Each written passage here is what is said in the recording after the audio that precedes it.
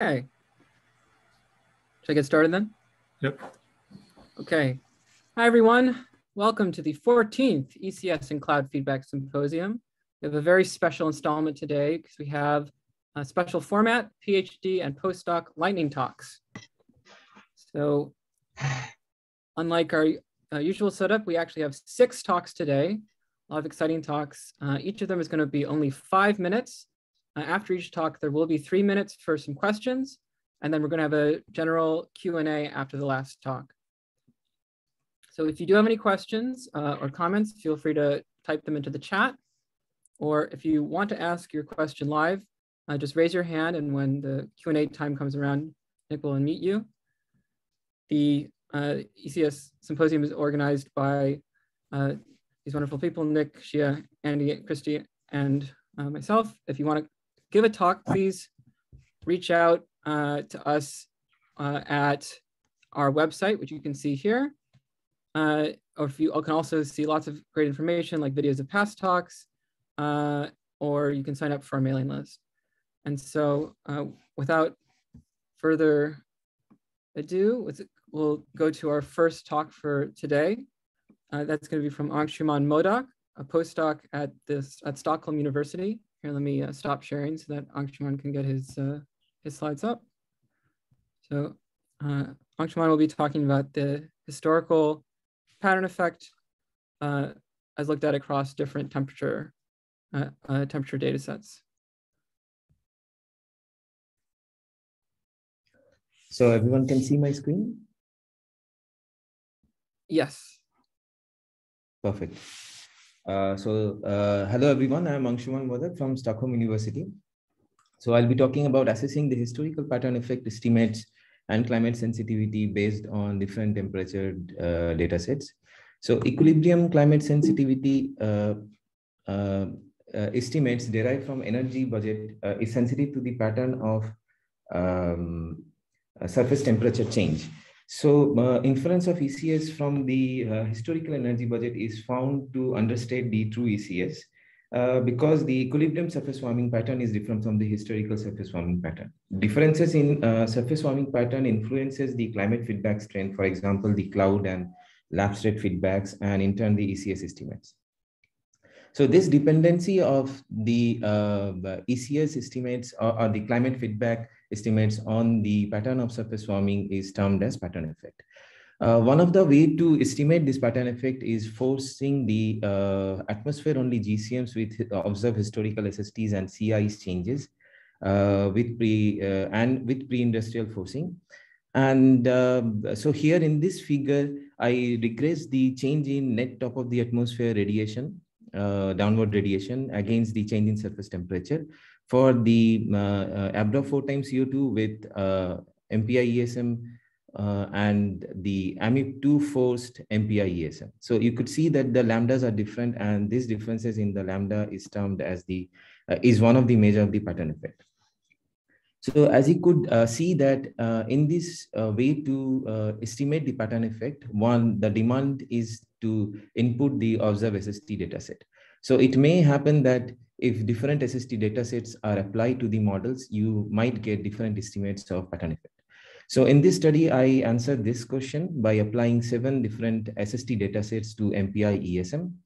But the ECI changes are same to see the dependency on the only the SST. So you can see that the lambdas are different for each of these dataset, and the 7 datasets that I have used are applied are AMIP2, HEDA SST, Kobe SST2, ERSST V5, the Kautonen and Vaccaro et al. NU SST dataset. So why these SST datasets are different, or why the lambdas are different? Because these different SST datasets are made from different sources, and also they are constructed using and I mean to complete the spatial coverage, different ways are used. The pattern effect estimates are positive. That is what I have found. In this figure, I show you the delta lambdas, the differences between the lines here, the regression lines here for AMIP2 and all the other SST datasets. And I found a positive pattern effect across the datasets. and the variability is also of similar magnitude across the datasets. And a positive pattern effect means that the observed, historical SST forced AGCMs gives a more negative lambda compared to the lambda 4 times CO2. However, so this has been done for the entire period. You can also see the dependency on the different periods, and which I show you here. So let's focus on the recent period, which is from 1981 to 2017. And you can see that there is a much agreement across the data set for the estimate of pattern effect. And the delta lambdas are much positive simply because the lambda press is more negative compared to the lambda 4 times CO2. So now I have used this pattern effect estimates to update the ECS estimates, and that I have done for basically the AR6.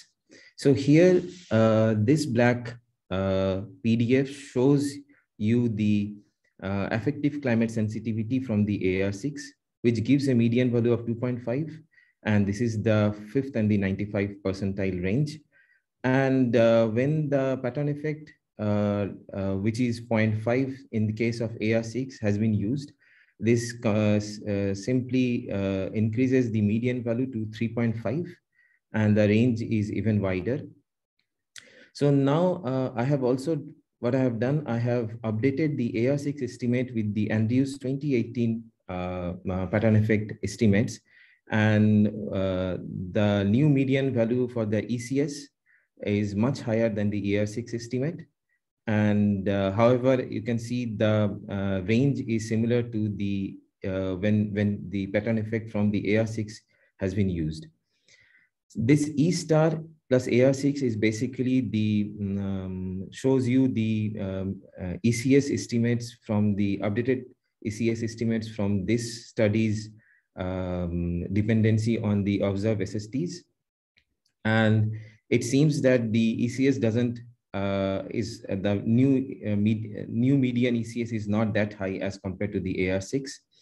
And when I update the ECS by considering both the dataset dependency on the pattern effect and the model dependency on the pattern effect, the median ECS remains to be same. The other point that you could see here is that the low end of this updated estimates of ECS are similar across, is similar to the original AR6 estimate, showing a very weak dependency on the pattern effect, whereas the upper end is highly dependent on the pattern effect estimates. With this, I guess I will stop here.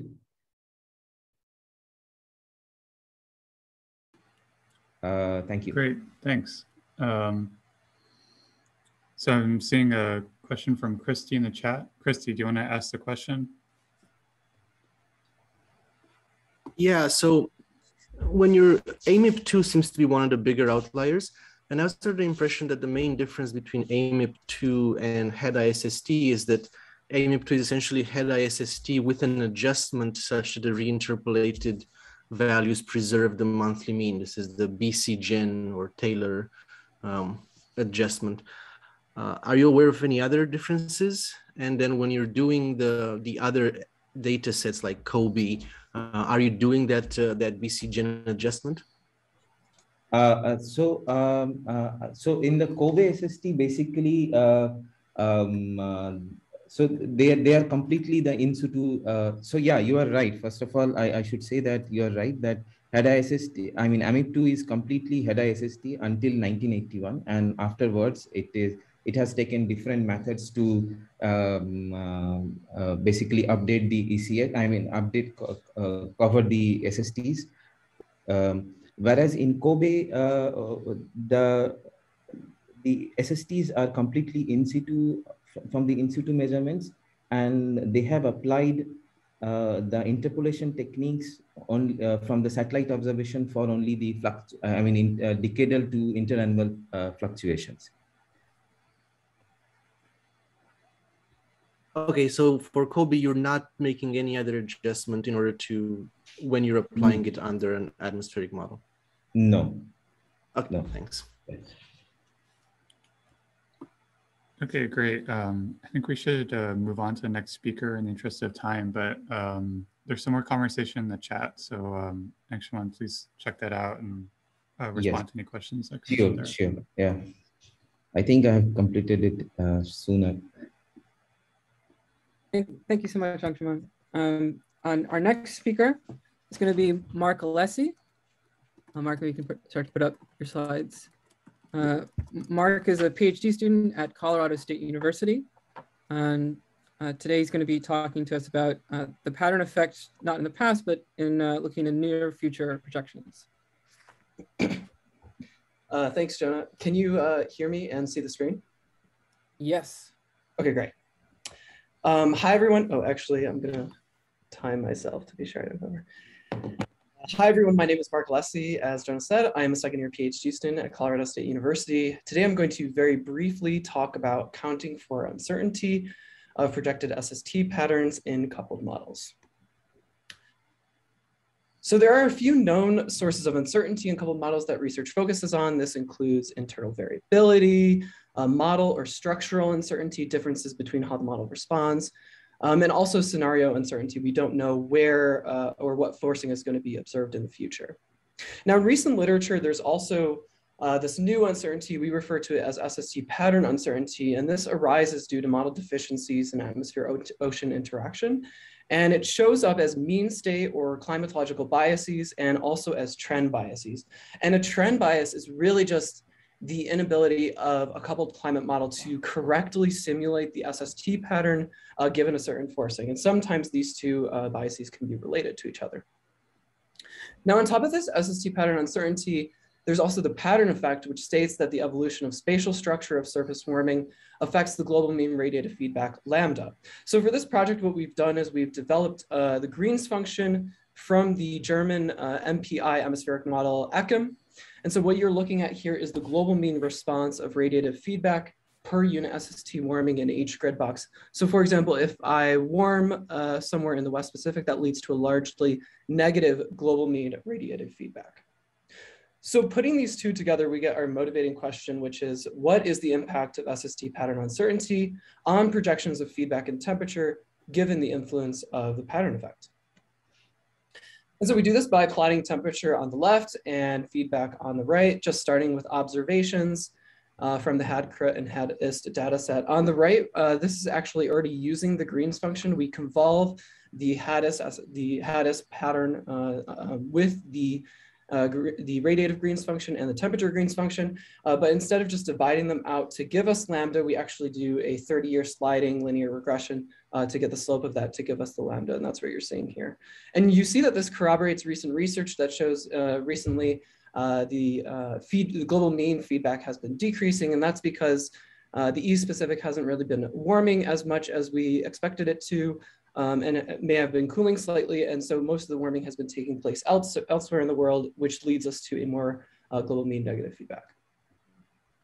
Now we can also take the SST output from the coupled MPI-ESM historical simulation, and we plug that into the Green's function and we plot that here. Now for this part, instead of just plugging in the SST data set into the temperature Green's function, we actually first plugged into our lambda Green's function with the radiative and temperature Green's functions, and we take the N and the F from the model output, and that gives us the temperature anomaly through the energy balance model.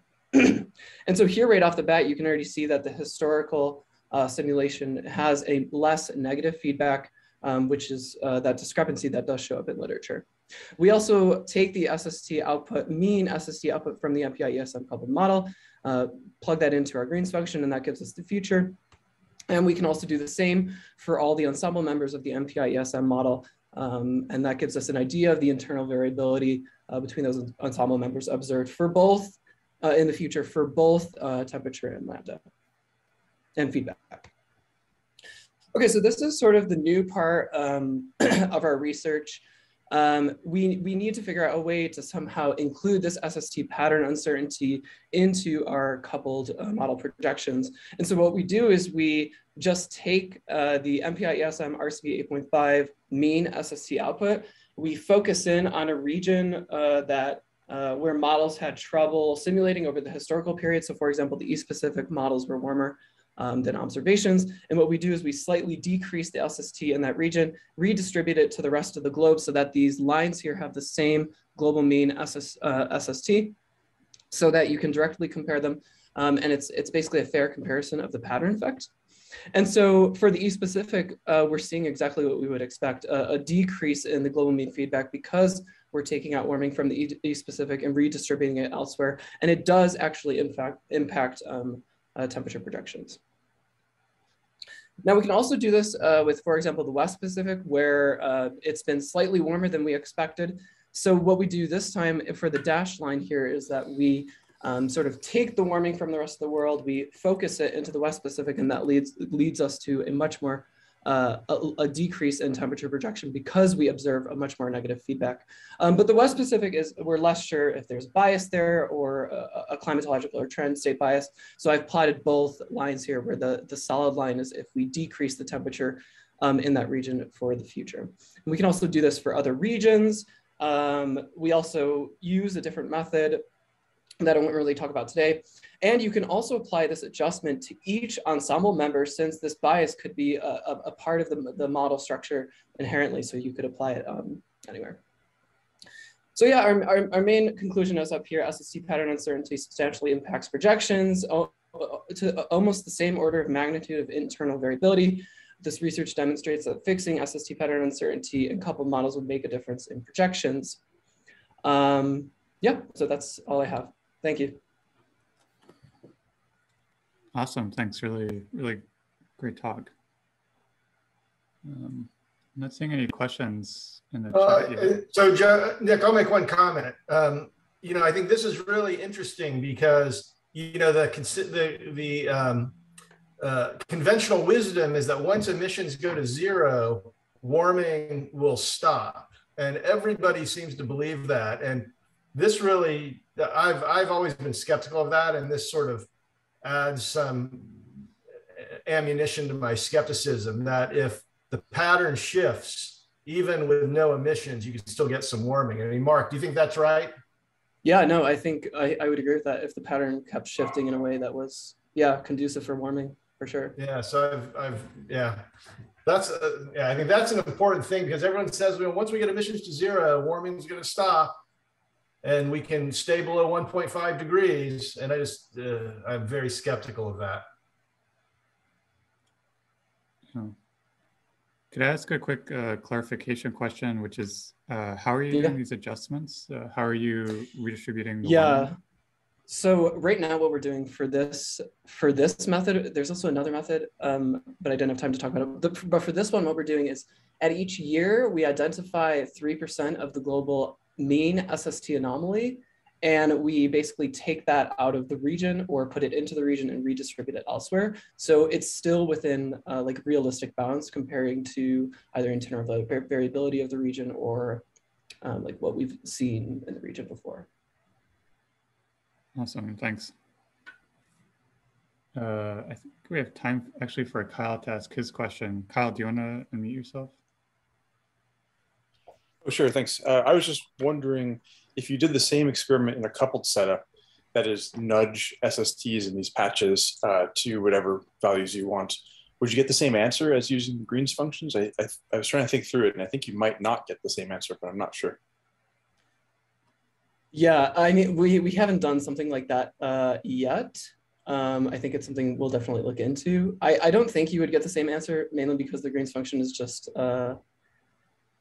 like a linearization of the climate system with respect to, you know, the SST forcing and the climate response of one variable.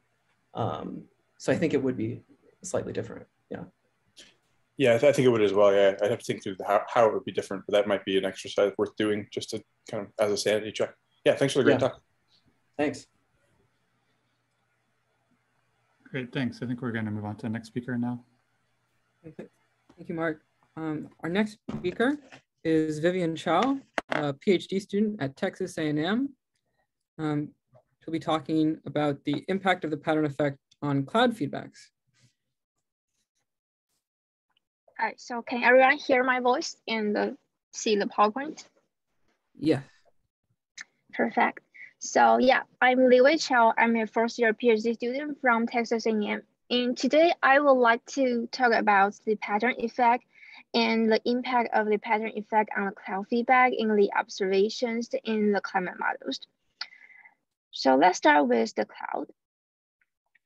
We know cloud describe how the cloud and the climate system interact with each other. And cloud feedbacks remains the larger source of uncertainty in the estimation of future global warming, although we already have better understanding on different types of clouds in their role in the climate. So in this plot, the x-axis is the changes in surface temperature, and the y-axis is the changes in radiative flux that is due to a cloud. And by performing the linear regression, we can calculate the cloud feedback, and we call it lambda here. So we analyze the observations from 2000 to 2020, and delta R cloud is from delta R cloud is from series product and is adjusted for radiative kernel. It's adjusted for cloud masking using radiative kernels. And we have the surface temperature from aerial analysis. What we found very interesting is that when we split this 20 years into the first and the last 10 years, the cloud feedback actually have very different values. So the first period is from March 2000 to July 2010, and the cloud feedback is minus 0.45 watts per meter squared per K. While in the second period, the cloud feedback is plus 1.2 watts per meter squared per K. So when we subtract the cloud feedback in period 1 from the cloud feedback in period 2, we got delta lambda, which is plus 1.6 watts per meter squared per K. And we believe this difference is because the surface temperature warming pattern in period 1 and period 2 are different. And this is known as the pattern effect. So in the following, I will focus on the delta lambda and use it to quantify the impact of pattern effect. One question we are interested in is whether the climate models could reproduce this pattern effect.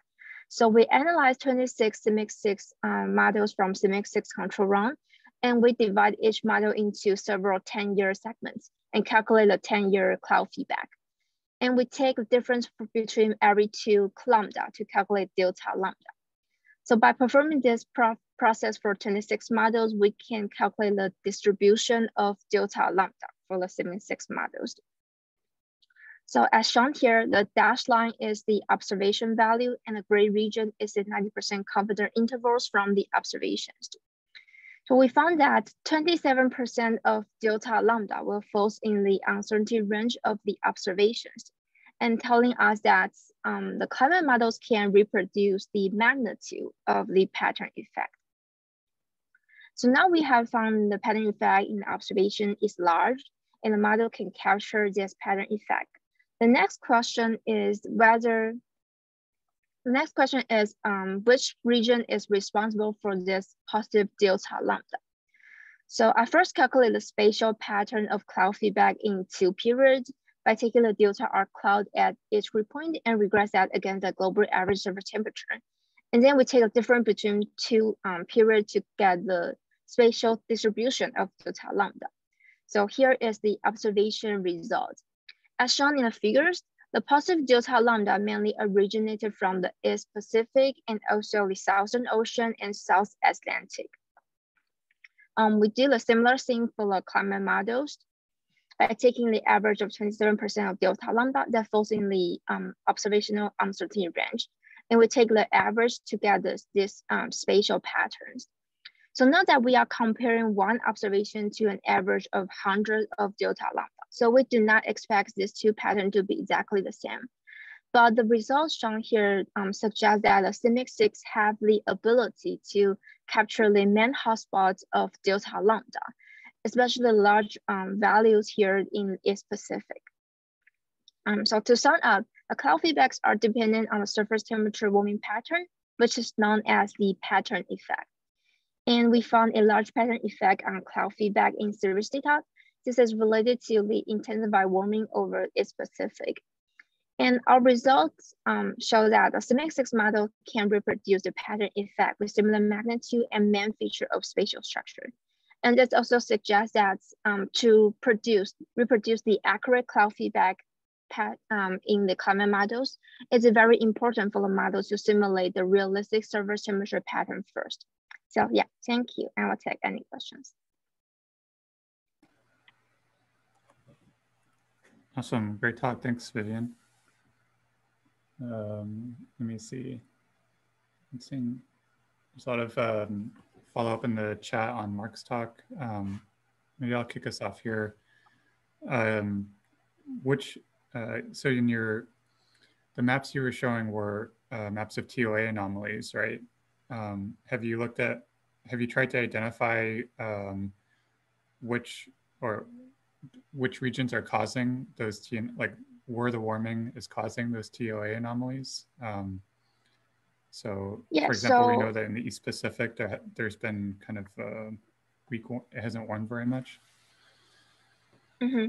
Yeah, so the pattern here, I'm showing the spatial structure of the difference in cloud feedbacks. So I didn't show the surface temperature pattern here, but we did analyze that.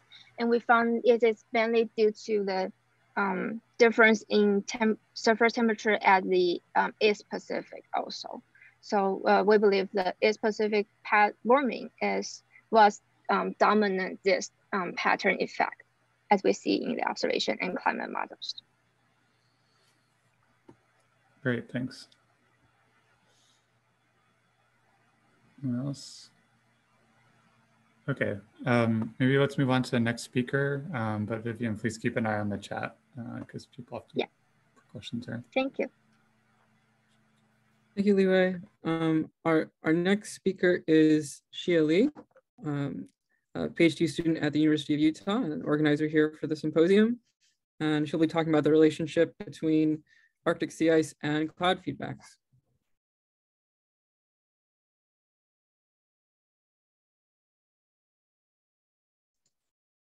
Can you see my slide? Yes. Okay, perfect. So hi, everyone. My name is Xia Li, and I'm a PhD student at the University of Utah, working with Dr. Steve Kruger, Korström, and Jiménez. So today I will tell a very short story about how do Arctic sea ice needs affect the low-level clouds in winter Arctic. So as you see an example here for the sea ice needs, and those are just the quasi-linear channels of open water as well as thin ice. So for those who are not familiar with sea ice needs, I showed a mean lead area fraction distribution over the Pan-Arctic. And we see the needs prefer to occur in some hotspots.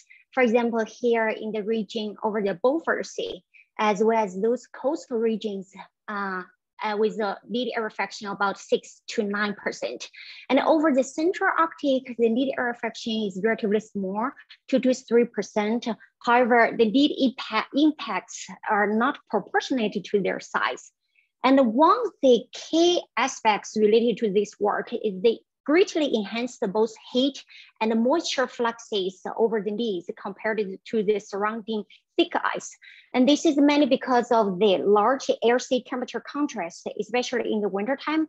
It can be up to 40 Celsius degrees. And that means even though we have just 1% of lead cover in the Pan-Arctic, it's gonna contribute equally to the rest of the 99% of thick ice in terms of the heat exchange between the ocean and the atmosphere, and thus have a large potential impact on the low-level clouds. And that's sort of what our motivation for this work.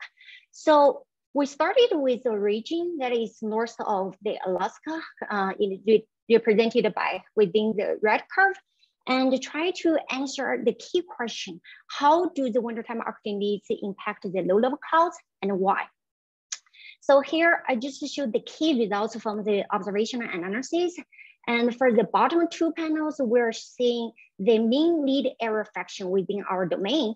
And the top panel are the vertical distribution of the cloud frequency as a function of different DBZ thresholds. So by comparing the two groups, we see for the red group with the more needs, we actually observe less low-level clouds, which defined as the clouds below 2 kilometers. And for the other group with fewer needs, we actually observe much abundant low-level clouds. So the observations tells us that more needs seems to result in less low-level clouds. So why is that? And we hypothesize this is mainly due to the newly frozen needs. As I mentioned before, the needs are a combination of both open water needs with no CS at all, as well as needs covered by very thin ice. And this is demonstrated by the cloud resolving model simulations here. And the key results we're seeing here are the XZ cross-section of simulated clouds from 3 different experiments. And the top one, we have an open need about 4 kilometer width in the domain that's parallel to the Y, and we see some clouds. And for the second and third one, we double the need error fraction by adding an identical either open need or frozen need, which is a 5 meters thin ice cover in the domain. And we see if we add an open need, we observe much more clouds. But if we add a frozen need, it seems the frozen needs are trying to dissipate these low-level clouds and then result in less low-level clouds as we observed in this high need group.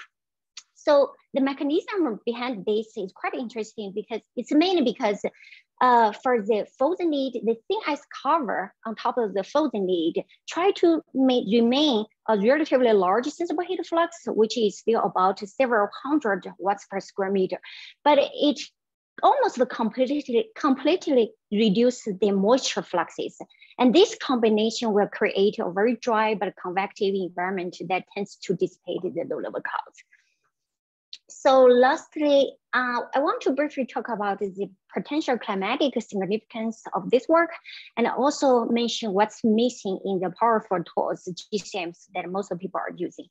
So for the CS needs, it's expected that more needs is gonna occur in a warming Arctic climate due to the thinner and the younger sea ice that are more easily to be fractured. And that will imply a stronger impact on the above line low-level clouds.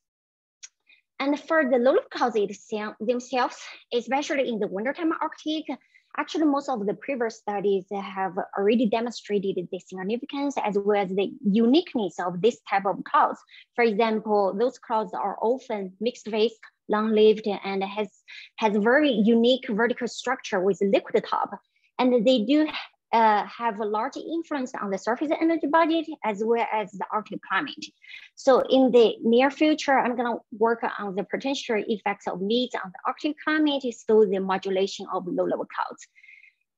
So how well do the current GCMs works in terms of parameterizing the need effects?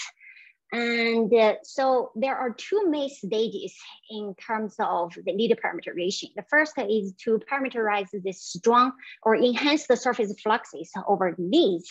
And the second one is about the vertical distribution of these enhanced fluxes. Well, most of the current GCMs, they do a pretty good job in the first one, parameterizing the surface fluxes. But for the second, the vertical distribution, it's not physically realistic in terms of the vertical distribution. And in fact, most of the existing GCMs, they use a mosaic strategy, which means they limited all the surface fluxes just within the lowest model level. That's just the tens of meters, instead of letting the enhanced fluxes injected to a much deeper depth. So that means the need effects on the low-level clouds is largely underestimated or even missing. Especially above the lowest level. So I guess I will stop here and answer any questions if you have.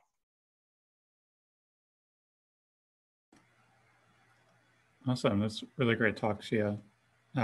Just as a quick first question, do you have any kind of ballpark estimate on how big a bias these issues could be causing in GCMs? Actually, I don't. Because the GCM data is not that reliable so far because it's pretty difficult to simulate it, maybe even for the low-level clouds, no mention the CS needs.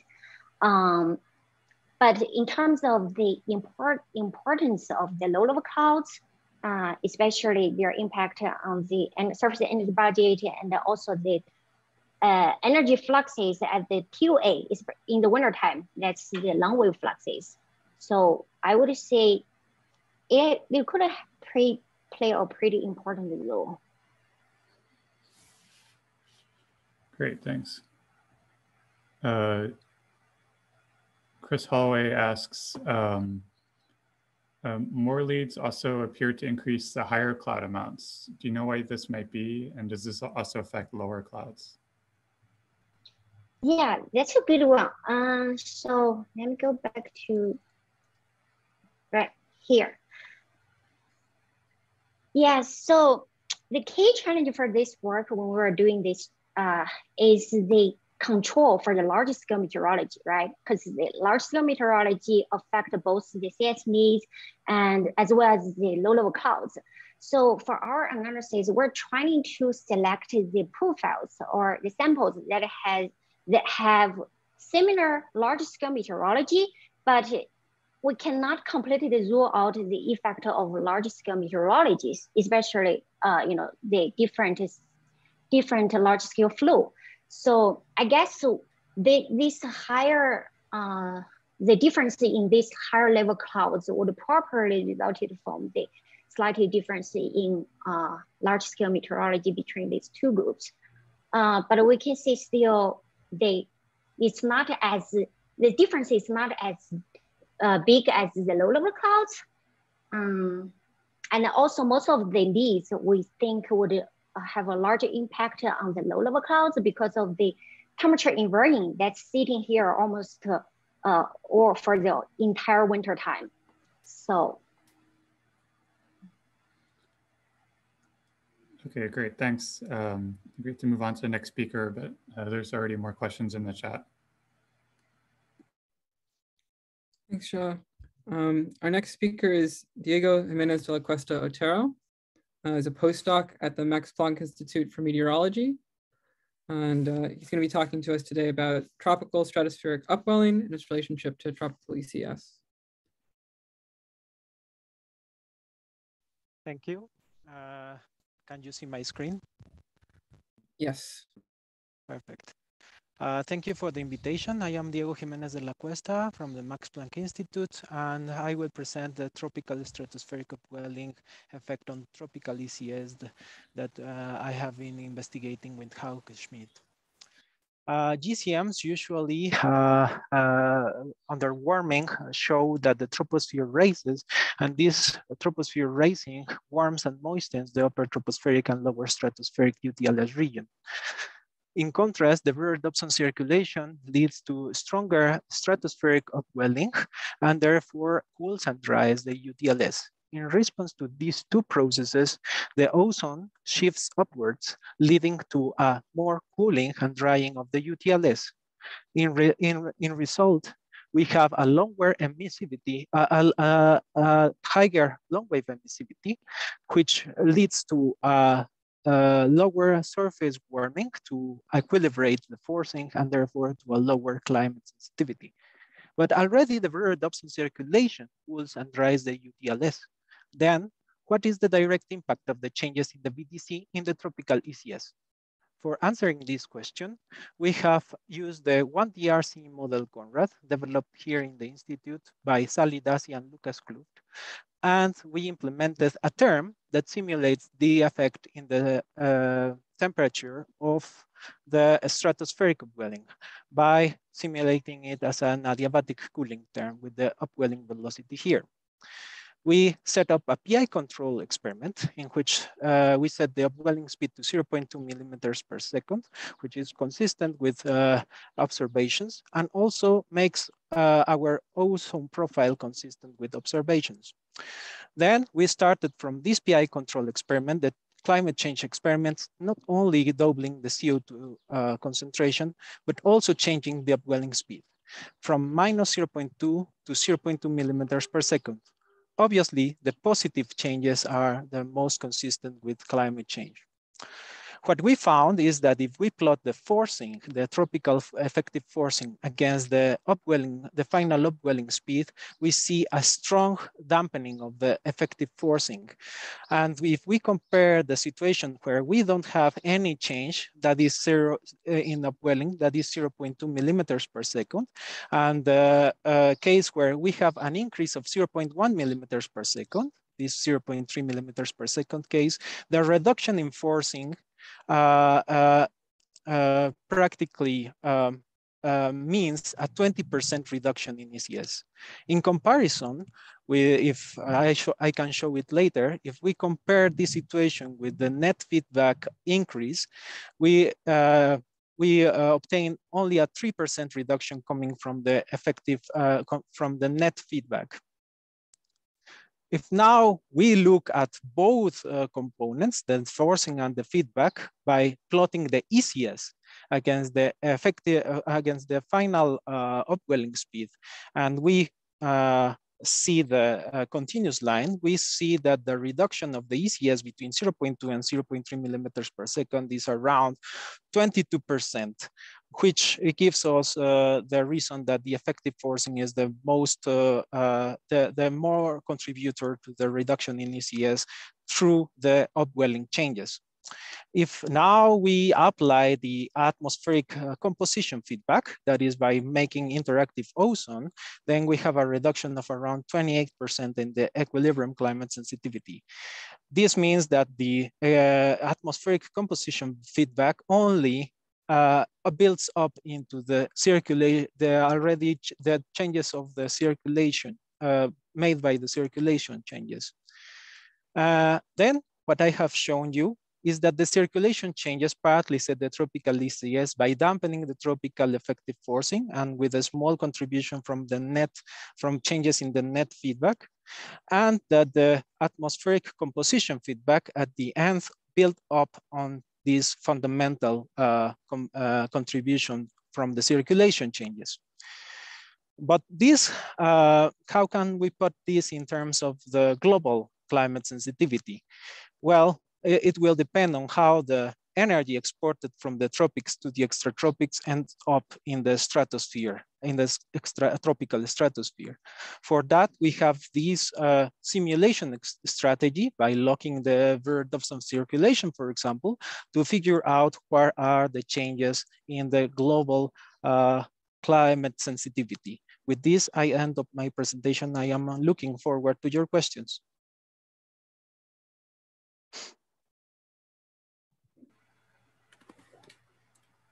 Great, super interesting talk. It's, I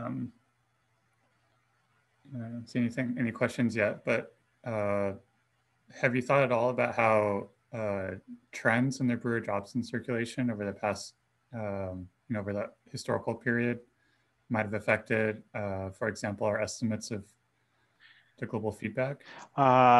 No, but probably that would be another another line of research apart from looking into what happens in the extratropics. For example, if we lock the Brewer-Dobson circulation, but yes, that could be a very good question.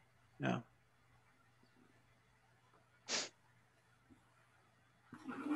Okay, Keith Shine has a question. Keith, do you want to ask it? Do you want to unmute and ask? Yes, effectively, the water vapor change is what drives the ECS change. Maybe I can show an extra slide showing the water vapor distribution.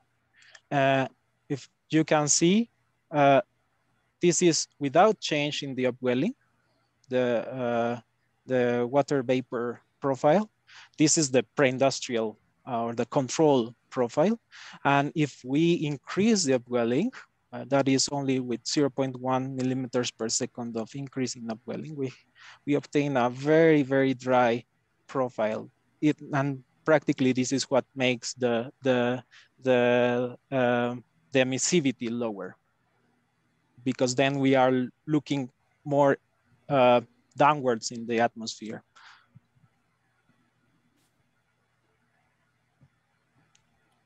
Okay. Gavin asked an interesting question. Some models don't have stratospheric ozone feedbacks. Does that complicate how you interpret the changes in the CMIP6 models? Probably it complicates more, but it will be more in how strong is the atmospheric composition feedback. But as I have shown, maybe if they have different changes in the VDC, then the feedback will be the atmospheric composition feedback will be weaker or stronger, and therefore there will be a strong variation in the climate sensitivity, or I mean, not as strong as, for example, the pattern effect, but maybe a sizable contribution from the changes, from the differences in circulation. Okay, great, thanks. I think we're gonna have to move on to our last speaker, but yeah, please keep an eye on the chat.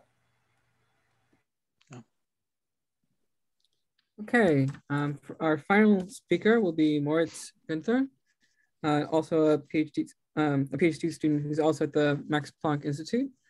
He'll be talking about ECS in response to volcanic aerosol forcing. So take it away. Yeah, I'm also going to set the time. And yeah, thank you very much for inviting me to speak here. I want to share with you some results I've obtained on the climate sensitivity to volcanic aerosol forcing with my co-authors Hauke Schmidt, Claudia Timrek, and Matthew Toohey. And our whole work is very much motivated by this broad consensus in the literature that volcanic aerosol forcing produces stronger feedback than 2x CO2 forcing. And we found a lot of sources that claim that this is the case. I haven't found a single one that states the opposite. And it remains a bit unclear why this is the case. And in order to tackle that question, we performed 3 types of simulation in our coupled model MPI-ESM. One where we halve the CO2 concentration, one where we double it, and one where we use an aerosol optical depth field that resembles an actual volcanic eruption, but it's constant in time. So it doesn't have this volcanotypical ascent or descent phase. It's just a step forcing like the other 2 simulation types. And of each simulation type, we perform 18 ensemble members for the first decade, and then we let one member run for 1,000 years. And here we've computed the feedback parameters according to different definitions from Maria Rugenstein's 3 flavors paper. And the first thing I'd like you to notice is that in equilibrium, we find almost no feedback differences between the 3 simulation types. But we do find very strong differences in the transient periods. So maybe let's first focus on the blue dots, which are from the 2x CO2 simulations. And here we find the familiar pattern effect with slightly stronger feedback in the first decade, which weakens on the centennial timescale. But for our cooling simulations, we find this pattern effect to be very much enhanced. So we have even stronger feedback early on and even weaker feedback later. And in the rest of the talk, I'd like to explain to you why this is the case. I think it comes as no surprise that the temperature pattern somehow has to do with this. And in particular, we found the meridional temperature pattern to be key for this effect. We measure this meridional temperature pattern by this very simple tropical temperature pattern index, which is just every time larger than 1 when the warming or cooling is concentrated in the tropics, and when the temperature change is concentrated in the extratropics, it's lower than 1. And you can see that it correlates really well with the feedback parameter, and I'll explain to you in a second why this is the case. But first, I'd like you to notice that there are basically 3 clouds of points here. So each circle is 1 ensemble member, and these crosses are the mean and standard error from the simulations. And you can see that all the volcanic aerosol forcing simulations cluster in the strong feedback tropical temperature change part of the plot, while the 2x CO2 simulations cluster in the weak feedback extratropical part of the plot. So this pattern index separates really well the strong from the weak feedback. Now, where does this correlation come from? For this, it helps to look at the feedback parameter as an average of the local feedbacks weighted by the local temperature pattern. And we actually know that the local feedbacks are stronger in the tropics. It's mostly the lapse rate feedback because of this very strong convective coupling that leads to a very top-heavy warming or cooling profile, which is very favorable for getting rid of radiation. So this is very negative in the tropics, but we just don't have this in the extratropics and at the poles where it tends to be positive. A similar argument can be made for the surface albedo feedback, which is positive at the poles and 0 at the equator. And indeed, if we do a kernel feedback decomposition, we find that the lapse rate feedback, which is partially offset by the water vapor feedback, and the surface albedo feedback account for 85% of our feedback differences. Now, the next question we can ask is how this looks on the centennial timescale. And now we have only 3 members because only 3 simulations are run that far. But we can again put a fit line through these 3, which is almost perfectly parallel to the fit line from the first decade, but shifted by 0.7 watts per square meter and Kelvin. Now, unfortunately, there's not enough time here to discuss possible reasons for this 0.7 watts per square meter and Kelvin. And there's also another question which remains open, which maybe we can discuss later. It is, where does this temperature pattern come from? So why is it that the temperature pattern is so focused in the tropics in the aerosol forcing case, and so focused in the extratropics in the CO2 warming case? With this, I'd like to close, and I'd really like you to take away that it's the meridional temperature pattern which explains quite well the differences in feedback parameter between the 3 simulation types. And I'd like to thank you for your attention and look forward to the discussion.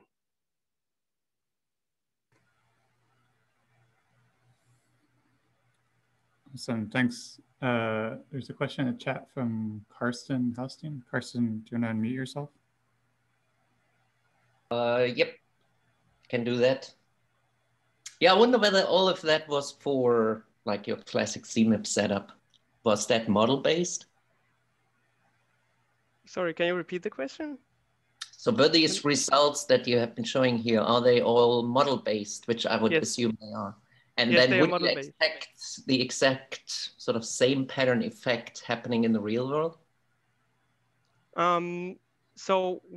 So first of all, they are based on a single model even, which is our MPI model, but we checked it against historical simulations of volcanic eruptions from the CMIP ensemble, and they basically also showed this enhanced tropical pattern index for the other models. Now for the real world, I think the problem is that there's a large spread. So we have only one realization of the real world, and you can see that even here, when I assume the spread to be somehow indicative of the spread in the real world, we can basically get any result of a single realization. They only hold in the mean. So I wouldn't necessarily expect this to hold true for, I don't know, a volcanic eruption that happens tomorrow. Yeah, makes sense. There has always been this discrepancy between what we observe or what the response to volcanic eruptions in observations is versus the very strong response in models. And yeah, I wonder whether this can be somehow reconciled by doing this kind of exercise. But yeah, cool stuff. Thanks. Thanks.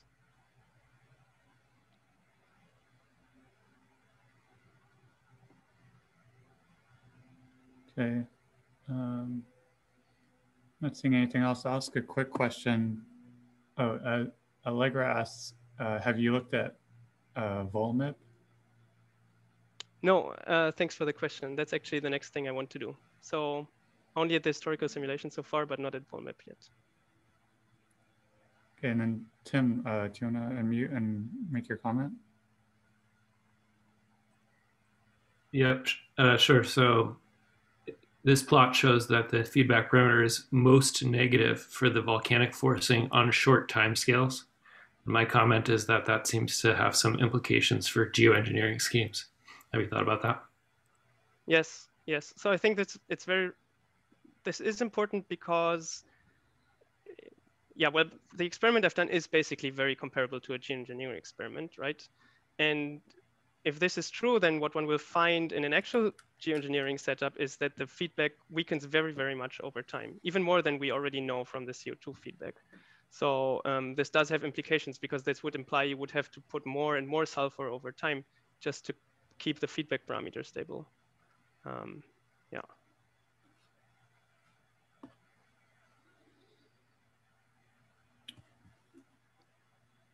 Okay, great. I think we're going to move on to a period of general discussion now. So if anyone has, well, first of all, I should say thanks to all the speakers. I mean, it was a really fantastic set of talks.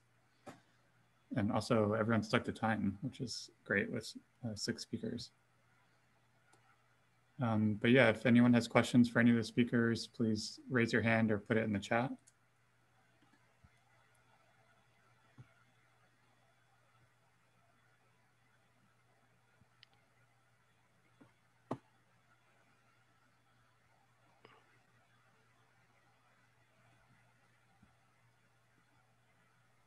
can I quickly give it a go? Yeah, please go ahead. And that was it for Marc? I'm not sure. It was about the Vaccaro data set. I'm sure someone does know that. Why is it actually so different to the other observational data sets in terms of pattern effect?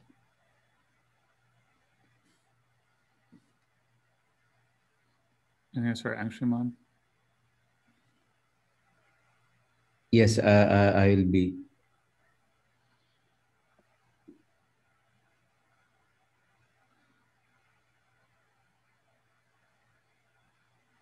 Can you see my screen?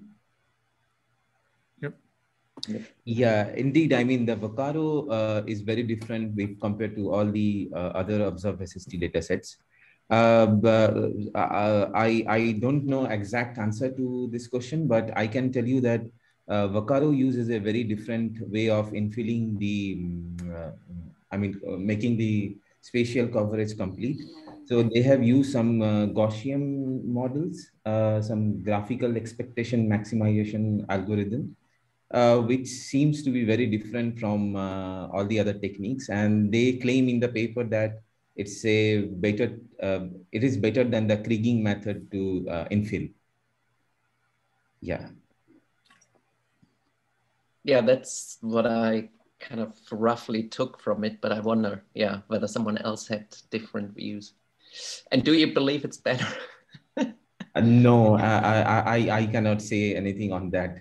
I am trying to calculate the basically the root mean square difference between the all the other data set with Vaccaro, and the major differences come in the polar regions between Vaccaro and all the other data sets. So right now I can comment only on that. Thanks. Yeah. Eric DeWeaver also had a question for Angshuman. Eric, do you want to unmute yourself? I was also wondering about this. Thanks for your talk. That's quite interesting. And I guess what I sort of imagine when I think of these pattern effects is kind of a broad region of cooling in the Eastern Pacific that sort of shows up in the observations, but really isn't simulated in the models. And, you know, there's something comforting about being able to sort of identify, you know, a spatial pattern that goes along with, you know, a particular magnitude of the feedback or even the sign of it. Is it possible, or are the differences between the different SSE data sets so subtle that you can't see them by eye? No, you could see them. I mean, because of time, I haven't shown you. Just let me share my screen again. And I have that. So here you could see, so what I have done here, I have computed the temperature trends from 1871 to 2017, the entire historical period, for all the data sets with respect to the mean of all the data sets. And you could see that because Vaccaro is taking the eye, so you could see that the Central Pacific is very different from, let's say, from AMIP or HED-ISST, AMIP2 or HED-ISST. But the major differences are here in HED4, SST4, the Cowton and Way, but it doesn't much show up in the pattern effect estimates.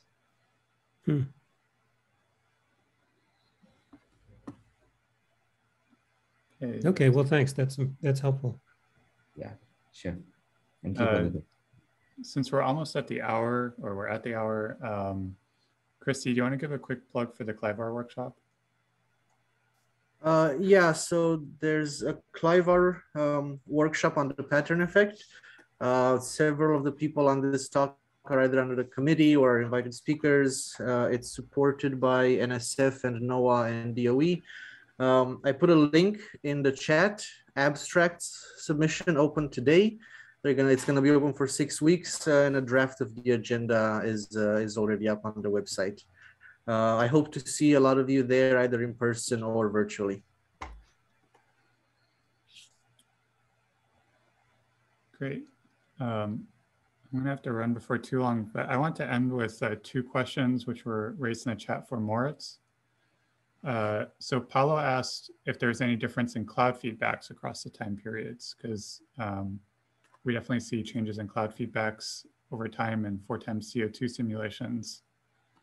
And then Yuan Jen Lin asked about rapid adjustments and how that affects your results. Yeah, so about the cloud feedbacks, we do see changes in cloud feedbacks across the time periods, but they don't matter for the differences between the simulations within the same time period. So I don't know, maybe you remember that these two lines were offset by 0.7 watts per square meter in Kelvin. And I think actually the cloud feedback is might be a strong contributor to this. I haven't checked it in detail yet, but I know that they change over time. And I think this might be one of the things that cause this offset between the timescales. And the other question was about the rapid adjustments. And I don't think they matter very much because it should be accounted for in the effective forcing.